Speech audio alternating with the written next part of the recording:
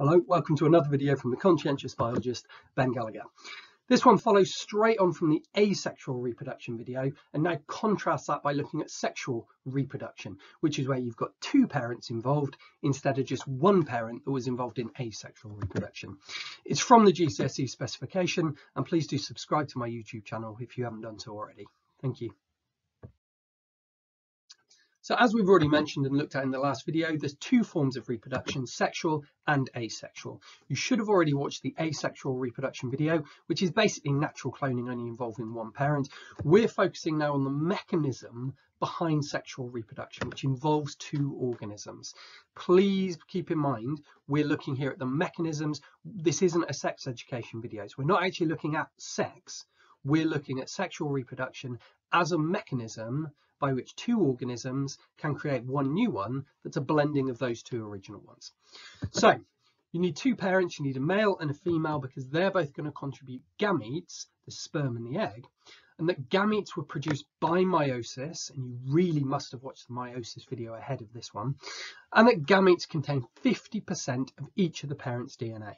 Now, by whatever mechanism, and the mechanisms vary wildly between different creatures, fertilization needs to take place. The sperm and the ovum need to be linked together. Obviously in humans, that's where the sperm are released at the cervix, at the back of the vagina, so they can swim through the cervix, through the uterus, down the fallopian tube to fertilize the egg. But that's just in humans. There's loads of other mechanisms by which fertilization takes place. We'll look at some of those briefly on another slide. But the nuclei need to fuse together, and that will give you a zygote. The zygote is the very first cell that contains 100% of the DNA. So you at one point were just a zygote. One cell, the only cell that's ever existed that was uniquely you. That cell, of course, that zygote now needs to multiply by mitosis, and mitosis will form a little cluster of cells, which is an embryo. At that stage, they're undifferentiated. Go back and watch the video on cell differentiation and stem cells if you don't know what I'm talking about there. That's way back in the cell biology playlist, the first playlist of the course. After a couple of days, though, those cells are going to start to specialize, start to differentiate, pick which bits of DNA are useful to them, and they'll form a more organized embryo. That more organized embryo will start to form into a fetus. The woman, of course, is pregnant, and the baby's growing inside her in the uterus, and after 9 months in humans, she's going to give birth to a fully formed, fully differentiated baby that's a new member of that same species. Okay, now we've got a mixing here of the two parents. This mechanism, though, is true for basically all sexual reproduction on the planet. Two organisms producing gametes, the gametes fuse together in fertilization, which grow into an embryo, which grow into an offspring. Those are the basic components here. If we just take this, though, and turn it into plants, you may want to take a quick screenshot of this just so you've got the basic mechanism for humans. Okay, let's now go on to look at plants. So if I replaced both parents up there with plants, now I've got it down as father and mother up there, but actually flowers have both male and female parts. They have the male parts that are going to release the pollen, the anthers and the filaments. You've got the carpel then that's going to produce that holds the ovule in the ovaries in the female part. Now, both of those are still going to produce gametes. In the female part, it's now called an ovule, not an ovum. In the male part, it doesn't produce sperm, as I've just said, it produces pollen. So I'm putting a pollen grain over there now. Okay, pollen grains, though, still like any gametes, contain a nucleus that is haploid, that contains half of the genetic information from that plant. Fertilization now, though, isn't by what we think of sex.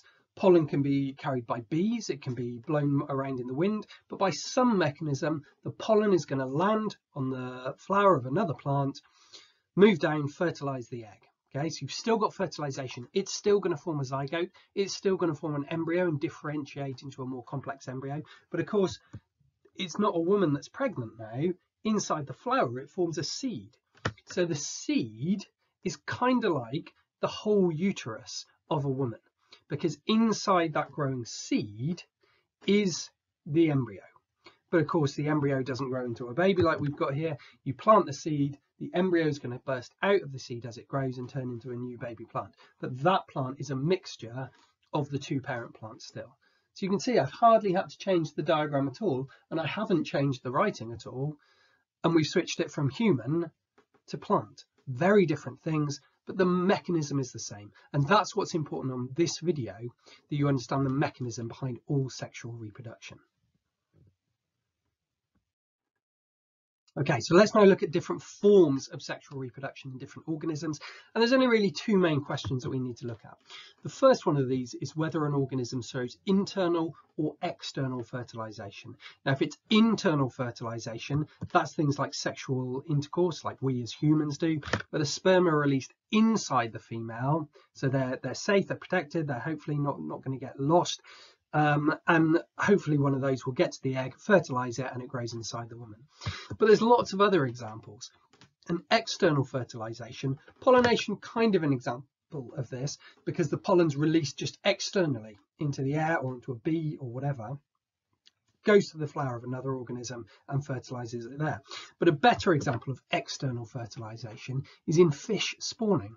So at a certain specific point, all the males and females come together, and in one, like literally in a split second, they all swim up together and they release their sperm, release their eggs into the water and make a cloud of sperm and eggs, which you can see on this picture.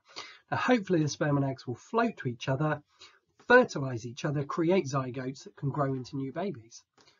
But of course, it's external to the body. So those fertilized eggs, those zygotes, are now just going to float down to the seabed, where hopefully they won't be eaten by loads of other things. They won't be blown and washed away or whatever, and they'll just grow into new organisms. That might seem really inefficient, but actually you only need a very tiny percentage of the eggs to survive and hatch into new fish to replace the numbers of the populations that were already there. Let's look at the second question now, which is whether it's internal or external embryo growth. So we as humans show internal embryo growth. The baby grows inside the woman, inside the uterus, and we give birth to live young. That's true for quite a few species on the planet. But actually, historically, throughout the evolution, the most common has been by eggs. Now, here's an ostrich egg. You may instantly have thought like chicken eggs, but let's just go ostrich egg because it's huge. But remember, it's one cell. Same as the zygote, same as the eggs in humans. It was one cell originally. Now, fertilization with ostriches and chickens and all birds happens internally. So the male and female ostrich have sex, the sperm are released internally, fertilization happens internally, but the egg then gets covered in the shell. The female lays the egg, she looks after it, unlike the fish that we've seen up there, and it will hatch and you'll get a baby that way. But the growth of the embryo was inside the egg, not inside the mother. Okay. Another form of egg over here, frog spawn. You probably had these in school when you were little. You may have kept them at home. But frog spawn are still just eggs. Each one is an individual egg. Now, there was a massive evolutionary leap forward that happened here. Because fish that we've got up there, frog spawn, amphibians, they laid eggs that were just like jelly. What happened when those evolved into reptiles is they covered their eggs in a waterproof to be laid out of water because they can't dry out now that they've got this shell. That allowed animals to move further inland, away from competition, towards new food resources. So just having eggs with a covering allowed expansion of animals over the whole planet. So that's a massive leap forward in evolution, like these reptile eggs next to me. Just as a final example of eggs I'll give you here, these are shark eggs. Now, not all sharks lay eggs, only a few do. Some sharks have normal sexual reproduction like we do, and internal fertilization. Some sharks give birth to live young, but some sharks lay eggs like these. And the sharks grow inside those eggs and hatch out away from the mother. So I've just given you that example to show you that there's loads and loads of species that lay eggs and have external embryo growth, but in very, very different ways. And of course, it's not just eggs that can be external embryo growth. Seeds, we talked about seeds briefly on the last slide, but seeds are where the plant, so there's the parent plant, makes the seeds, but the seeds then just fall off, carried away in the wind, carried away by water, carried away by insects, whatever. Those seeds have the embryo inside them. If you're eating seeds, there is a tiny plant embryo inside that seed alongside all its food store and all its nutrients. So we've got internal or external fertilization and internal or external embryo growth. But of course, there's some creatures that are a bit weird and kind of do the best of both worlds. Here's a kangaroo. Now, you probably all know from when you were little that kangaroos carry their babies in pouches. But the baby kangaroo is actually born as the little sort of weird little pink inlaid creature that you can see. You can see its eye, you can see its tiny little arms on the side there. That's what the kangaroo actually gives birth to. So the female kangaroo gets pregnant, internal fertilization. Then at a very early stage in its development, she gives birth to that tiny, literally that big, a few centimeters long, tiny baby kangaroo. Comes out of the vagina, out of the birth canal, on its own, climbs up the fur on the front of her body, underneath, like on the front of the pouch, finds its way to the pouch opening, crawls inside, and attaches to a nipple inside the pouch, where it then does the rest of its growth, feeding on the milk from the mother. It can then stay in the pouch for months and months, and it will quite often get back in the pouch when it's a bit tired. The kangaroo, the juvenile here shown in the pouch here, is quite an old one to still be going back and forth into its pouch. But that's really weird. So it's sort of grow the embryo a bit until it's just about able to cope for itself, then put it out of the body, crawls up and gets back inside the body, but the pouch is kind of only on the outside like a pocket. It's a weird mechanism, but that's why I'm giving it to you, because all organisms have evolved such a wide range of really weird reproductive methods. Let's just get rid of that now and let's move on to the next slide. Okay, the last thing we're going to talk about is life cycles. So we've already illustrated there's loads of weird ways in which creatures are found to make babies. But let's look at some of the weirder life cycles as well. So most organisms go through distinct and recognizable stages in their life. This includes humans. You can just look at a human and roughly gauge their age, because babies are very distinct. We know what they look like. But then babies turn into toddlers. You could look at a toddler and you would know, well, that's a toddler, not a baby, because it's moving around, its proportions of its body are different. And when a toddler grows into a child, sort of much more active, when it's, 5, 6, 7, whatever, very obvious difference. Now, one of the big differences there is in the ratio of the head to the body. Babies have big heads relative to their body. Your head doesn't actually grow very much as you grow up. Certainly not as much as the rest of the body, because the brain needs to develop a huge amount, and a lot of that happens early on. A child will turn into a teenager. A teenager goes through some of the most important shifts in terms of our reproductive cycle, in that we go through puberty as a teenager. Now, puberty exists to turn the teenager, the child, into an adult for the reason of getting them into their reproductive form. It is a kind of metamorphosis. There's a massive difference. Physiologically, you could just look and go, well, that's a child, that's an adult. The musculature is different. The skeleton is different. Literally, bones start to grow and get bigger and thicken at a very rapid rate at puberty. Organs start to come into action that weren't in action before. We undergo this huge metamorphosis at puberty to turn from a child to an adult, because as an adult, we're in our reproductive form where we can make the new generation. If we didn't have that metamorphosis stage at puberty, we wouldn't reach a reproductive form, we wouldn't be able to make another generation, and humans would go extinct. So we have these very distinct stages of our development. But there's some creatures that have it far more obvious than others. If I show you here, this is an egg of a monarch butterfly, and the egg hatches into a caterpillar. The caterpillar will form itself into a chrysalis once it's big enough, and of course from the chrysalis emerges a butterfly. Now, those are vastly different. If you didn't know, if you were really little before you got told about caterpillars and butterflies, there's no way if I held up a butterfly and a caterpillar and said, look, same creature, you'd go, no, not a chance, they don't look anything alike. But it's because they go through this very dramatic metamorphosis. And actually, inside the chrysalis, it's not just that the caterpillar grows wings, which is what lots of people think, and that middle bit of the butterfly there, the kind of body bit, is the caterpillar, and it just grows wings. The caterpillar basically disintegrates at a cellular level breaks apart all its cells, turns into almost like a mush of cells, and totally reorganizes all its cells. The metamorphosis there is enormous, much more obvious than we have at puberty. There's all other organisms that show very obvious ones. We looked at frog spawn on a previous slide.